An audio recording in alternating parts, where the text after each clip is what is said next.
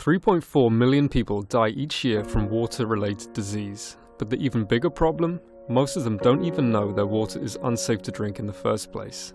That's why Water is Life, partnering with scientists and engineers at Carnegie Mellon and the University of Virginia, set out to invent a solution that solves both of these problems.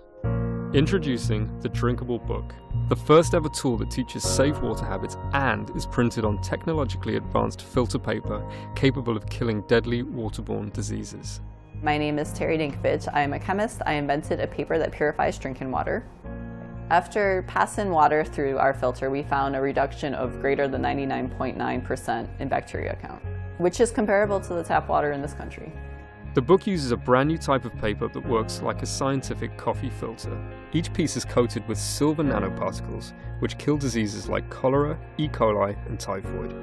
The orange color of the paper is a direct result of the addition of the silver nanoparticles. And at the end of the day, the most important thing, and really the hero of this whole project, is the technology behind it. The book itself works in 3 easy steps.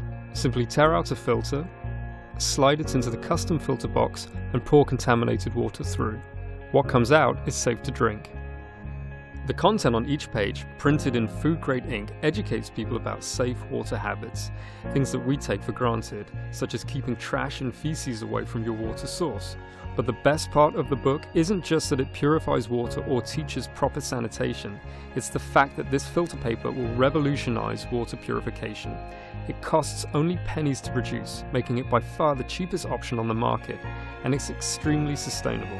Each filter is capable of giving someone up to 30 days worth of clean water, and each book is capable of providing someone with clean water for up to 4 years. To learn how you can provide a filter book for a community in need, head to waterislife.com.